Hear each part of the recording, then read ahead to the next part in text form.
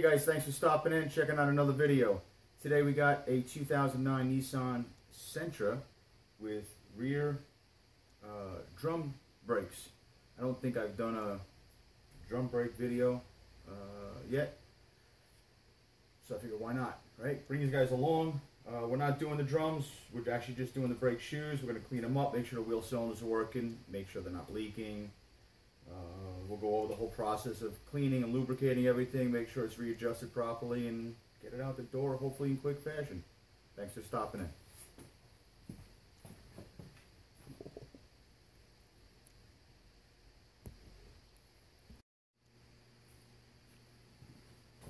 Alright, excellent. I hope this is a good angle for everybody. A little difficult. I want to get close enough where you can see all the components, but obviously not get in my own way.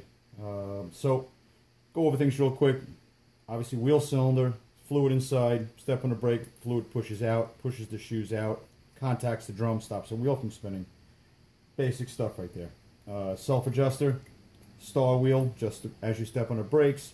If it pushes far enough, it pulls the arm up, turns the wheel, makes a slight adjustment, keeps the shoes close to the drum.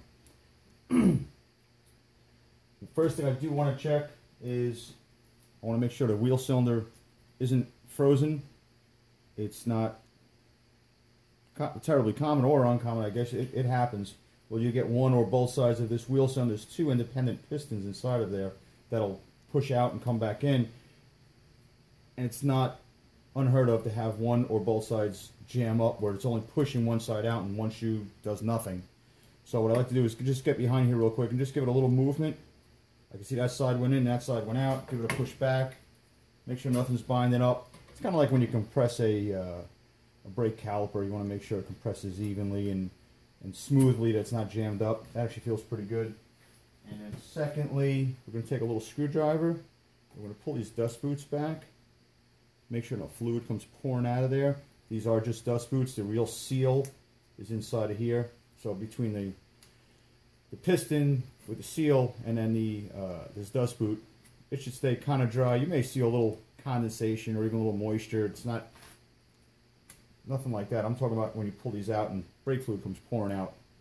That's an issue, and obviously time to change the wheel cylinders. We're okay in this case. So we are going to see if we can gingerly get. I'm going to use this neat little tool here. Hooks the spring and see if we can get this off. They have the we have the scissor. Let me show this real quick. We have the old-fashioned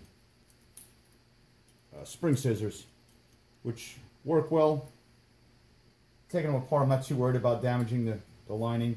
Putting them back together, obviously I don't want to be jamming this into the new brake lining. It can be done. It can be done gingerly if you do it right. Hopefully I get off with these. I like these a little bit better. I say that until I screw it up. There we go. And this is going to sound, they sound amateur, but there's several different configurations. Every car, just about every car is configured differently. The way they put the springs on, upside down. There's one behind it. There's one down here. If you're not sure, for one, do one side at a time. Two, lay them out on something, on your cart or something. Lay them out in order so that when you look down, okay, this was the top spring and it went, front to back. This is the bottom spring. Don't be ashamed that you don't put it in a pile and then later on go, oh, I don't remember, did this go, did it hook onto this one? Or sometimes there'll be two holes that are close to one another and you're not sure, okay, did it go in this hole or did it go in this hole? So don't be ashamed to lay them out in order, or you can take a picture beforehand. No shame in that. I've done it. I found myself I had to do it. Again, because you do one car, it's one, you do one model, it's not too bad. You start doing a couple hundred different models and every one of them is different, you lose your mind. I love when they put the spring behind here, like, how am I supposed to get that off? And unfortunately, what you need to do with this one is we're going to pull it, just walk, oh, actually we're not going to do that. First we're going to take these off. Nice and crusty. In case you don't know, got a little, let me see if you can see that. It's got a small, I can focus on that right there. Yeah. Doesn't want to focus on my hand. It's got this little mushroom tip on it that fits into this little piece right here. And that's all it is. You're pushing this down, compressing the spring, turning it, and pulling it back apart.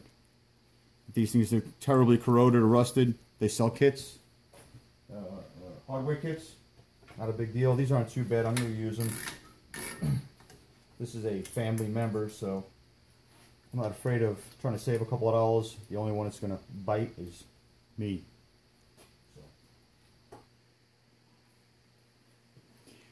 Okay, my apologies. I do believe my camera went out of focus, so we'll try this again. Both of the hold downs are out. I'm just going to give us a little pull. There's a spring in the back, which is, I don't want to say impossible to get to. I guess two different ways you can do this. I could pull out and pull it off, or I could try. I don't know if this would work. Yeah, I guess it does work. Same tool. As I said, I like this little tool. Works well. Okay. Now, get the star adjuster. Take note, there are different notches cut out for, where is it? How this went on here, this set into here. Just keep note, don't, when you put it back together, you'll be putting it back together this way and then wondering, you know, what's missing. Again, it's just a matter of taking notation, taking your time. Don't rush to rip it apart. Coming apart is easy. Then you go together and you go, oh, forgot where this went. Even worse if you take both sides apart at the same time. All else fails, go to the information. Okay, we got one of these. I love these clips. See if we can give us a little bit of spread here. There we go. A little bit of a spread.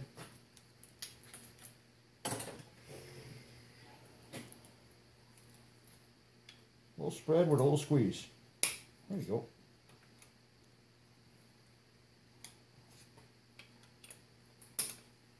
That is still going to fight me just a little bit.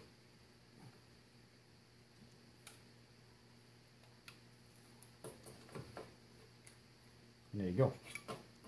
There's usually a small wavy washer in here. I don't know if it's missing. I don't believe so. I'll have to check my information. It's either missing or it just doesn't have one in this case. Just fine. Now it's cleanup time. A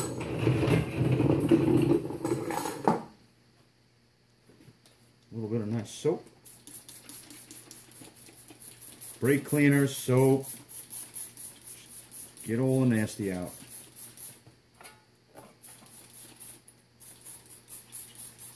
I like using, this is actually the same soap I use on the floor. It's like that purple soap.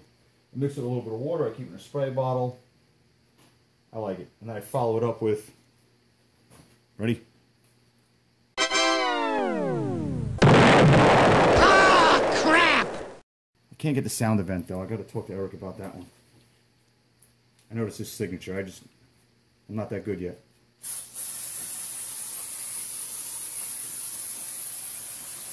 For those that don't know what I'm talking about, you gotta know what I'm talking about. If you're watching me, you know who Eric is, so. If not, check him out in South Main Auto. Way funnier than I am. Alright. Very nice. A little bit of compressed air. If you don't have compressed air, let it drip dry.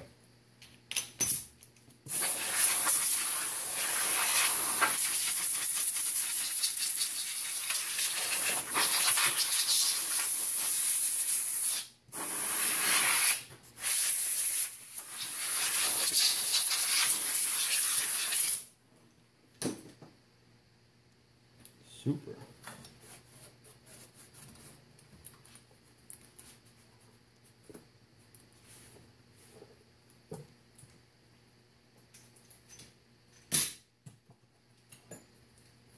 I'm at it.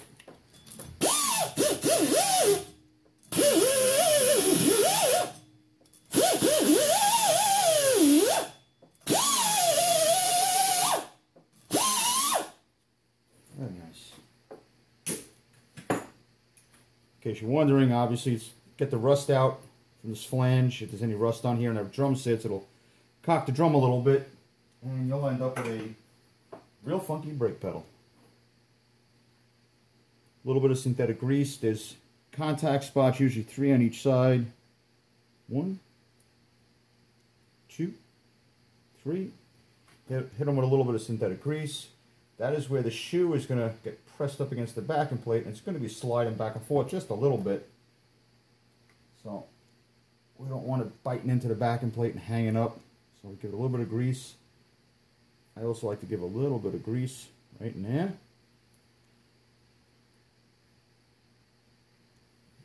And a little grease right in there. Any place where you know it's going to slide, a little bit of grease. Like that. And one more. Let's not forget. I like that. Let me put this down for a second. You guys see that? Yeah. Open this up just a little bit.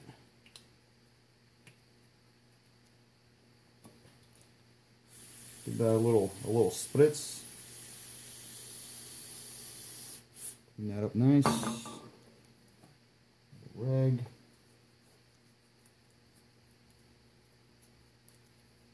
Wipe that down. Make sure that spins. Again, sometimes be careful. There'll be sometimes a little washer on here as well. This one doesn't have one. Not a huge deal. Make sure, because this is getting held on both sides, and then this is the part that's going to spin. So we have to make sure it's not jammed up in here or here, so that when that little arm hits it, it'll be free to do what it needs to do. Otherwise, you get unadjusted brakes, and you'll notice the brakes will start to travel a little further than they're supposed to as they wear, instead of adjusting. So again, a little bit of grease. Repeat myself, a little synthetic grease. For obvious reasons, it just works better. A little bit on the threads right here. And a little bit right in there.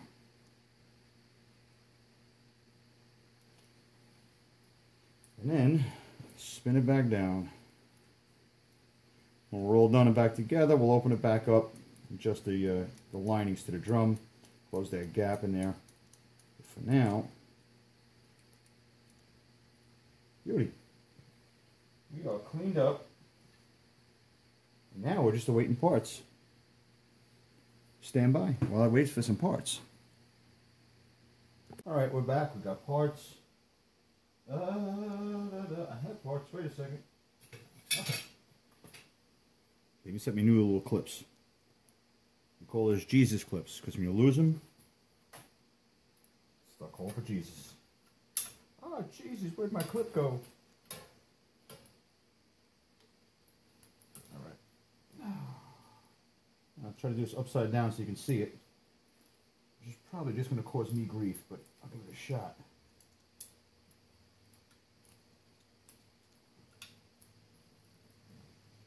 Oh, it's definitely going to cause me grief. Oh.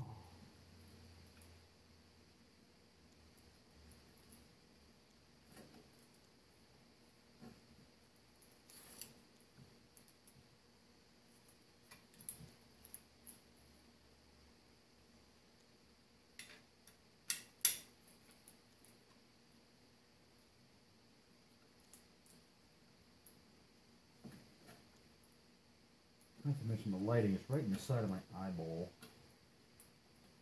But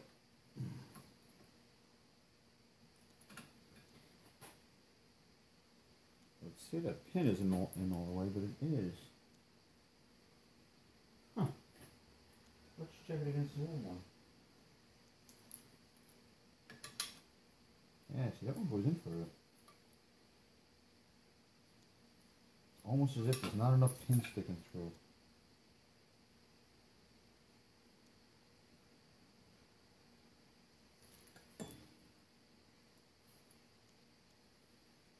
Well, let's see if there's a light there. Well, it's all the way through. It's almost as if its shoulder is not tall enough.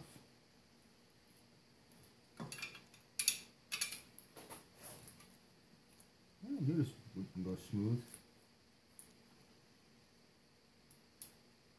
It won't. What I need to do? I need to go make sure that pin is seated.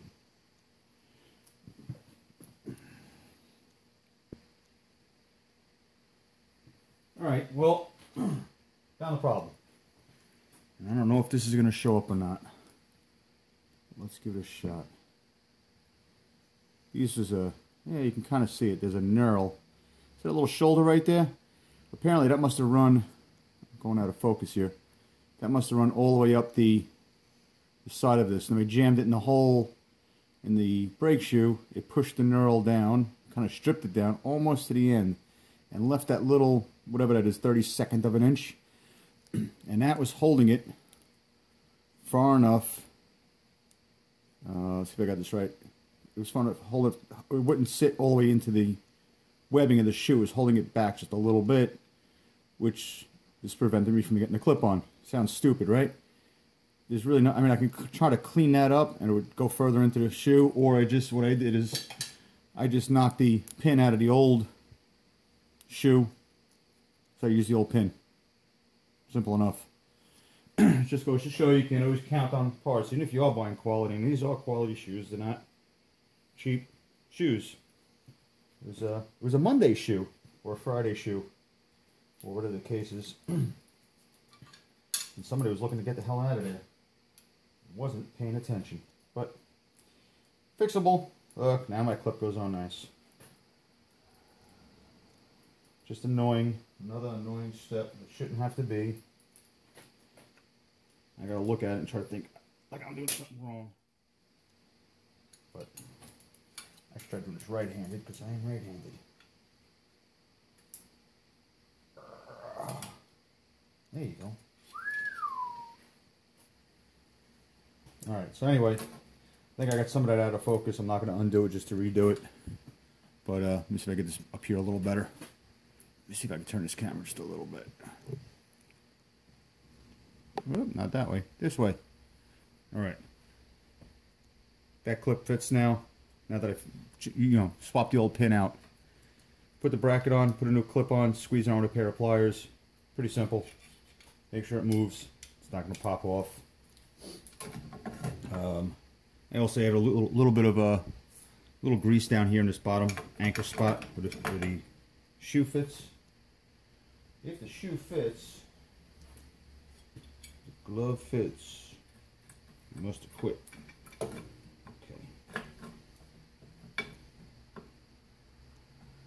Leave that there for a second for plan B. Like I said, you can assemble this with the spring already on it and then wrap this baby up. And I'll try to see if I can get that spring back on after the yank of the shoes.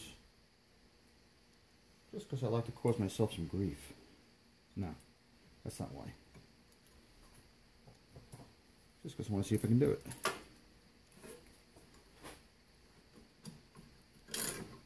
Tool's about 100 years old. Still works.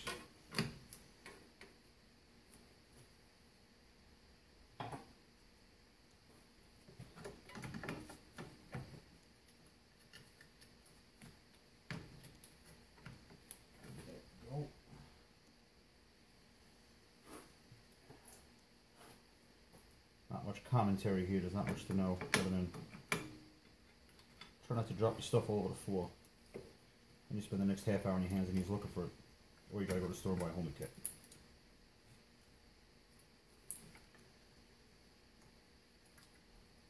Oh, I can't see. I gotta tell you, that light in the side of my face is definitely making this difficult. Good for you guys, bad for me.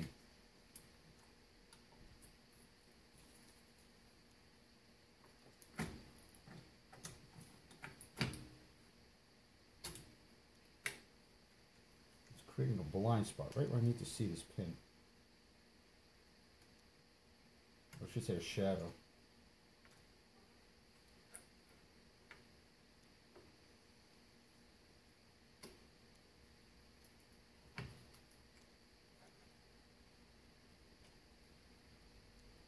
I just can't see it. There it goes. Thank you. All right. Now I'm going to pop my little adjuster back in. I'm going to say watch out for this side. Flip that baby over.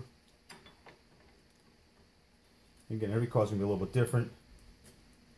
If you happen to have a Sentra, then this is yours, but they're all kind of the same. They'll put the springs in slightly different places.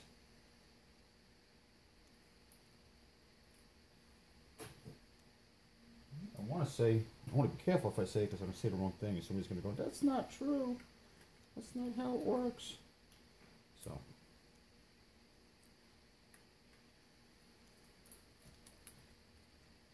This is the part that might have been easier doing it before I put it together, but we'll try it.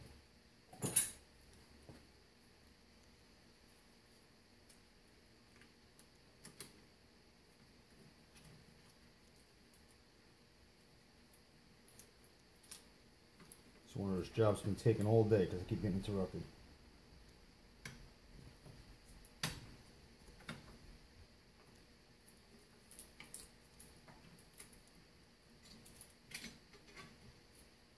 I'm going to bump right at that star wheel, right where I'm at. That's not the best position for it. Let's try this. That's way better. There you go. So it does fit, it does work. There you go. Get this recentered a little bit. Right about there. And it's starting to look like brakes again. Double check yourself before you get too far and then you gotta undo everything. Because that never happens.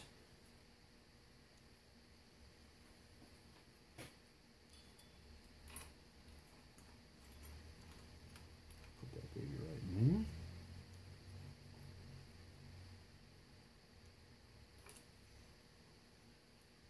Baby, just like that. We're going to use this tool again. I'm going to hook that right in this little lip right here. Hopefully I'm going to make this a little bit tighter. Let's try again. Just like that. Oh boy. And make sure we get the little click, click, click. Sounds good. On this one, we do not have an adjustment window in the back. A lot of times you can get right through the back here. There's an adjustment window. You reach back there with your adjusting spoon or screwdriver and turn the wheel. This one does not have one. We do have the hole in the front of the drum. I'll show you that one in a minute. I will try to get as close as I can. I'll slip the drum on a couple of times until I know it's close, and then I'll just finish it up. Let's double check everything. We'll put a little grease or fluid film on here or whatever it is you have. So hopefully the drum doesn't get stuck on there. Other than that, we're looking pretty good. There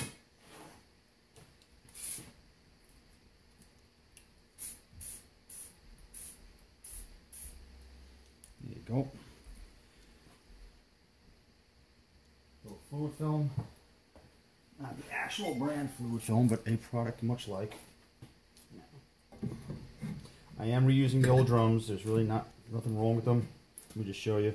They're not, now I'll get the grease off there. They're not really worn or anything. Just not, can you guys see that? Yeah. They're not heat checked or nothing like that. They actually stop pretty good. They're not out around. I did road test it beforehand. So, see if we save a family member a couple of dollars. And these are the original Nissan drums. So these will hold up better than most of the aftermarkets. So, as we'll slide that on there. We will adjust this as much as we can.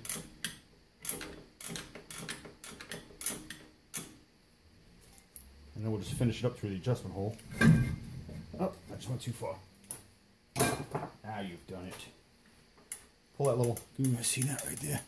Pull this little arm that sits this way to adjust the arm. Just pull it out a little bit, and then rock your wheel back. If you've gone too far like I did. Always gotta go too far. Oh, look at that. That's real nice. That little button right there. Get that baby out of there. I'll show you. Come on. That's your little button. Little rubber plug. We look through this hole. We should. Let me steal this light here. Oh. See right at that wheel right there. Do that little click, click, click. Don't make them ridiculously tight up for obvious reasons. You just want to feel a little drag. You can always adjust them a little bit more. Sucks to unadjust them. You got to get in there with a hook tool now and pull that arm back. And get back the car up a couple of times. Hit the brakes nice and hard because they will. Technically, they're only going to adjust going backwards. So if you don't, and it's a neat point, if you don't go backwards enough and hit the brakes hard enough, it will never adjust. The self-adjusters won't work. You really have to go backwards. It's that whole, by design, the way you go backwards and it pulls the brakes out and the brakes open up and that arm comes up. It really doesn't do it going forward. It's going back. So you need to back the car up. Give the good brakes a good shot. They'll adjust up a click.